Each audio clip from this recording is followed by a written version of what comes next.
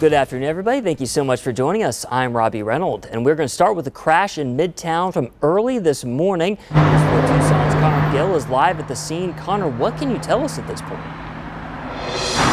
Well, after more than 10 hours of the intersection of Grant and First being closed down, it is back open. And if I step out of frame for a sec, you look at this intersection, you think nothing had happened based on what things are looking like now. But it was just before 1 a.m. this morning when a three-vehicle collision had happened. Witnesses tell me it was scary and absolutely horrifying. And to give you an idea of what this looked like, we sent our crews out here this morning and take a look at this footage here. You can see cars just absolutely demolished. Cars sliced in half, thrown across the road. Parts of the car making its way all the way down to the local McDonald's. People tell me this was, again, absolutely horrifying.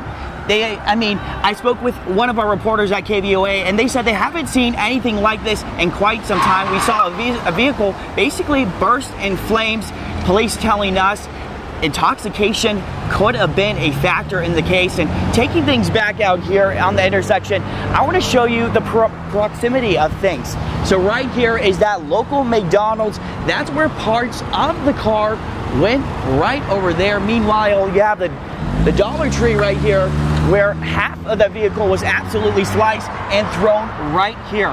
Now, we do know that those passengers and drivers were transported to the hospital. Their injuries, though, are unknown at this time. Stay with News 4 Tucson as we continue to bring you the latest on this horrifying crash. Back to you guys.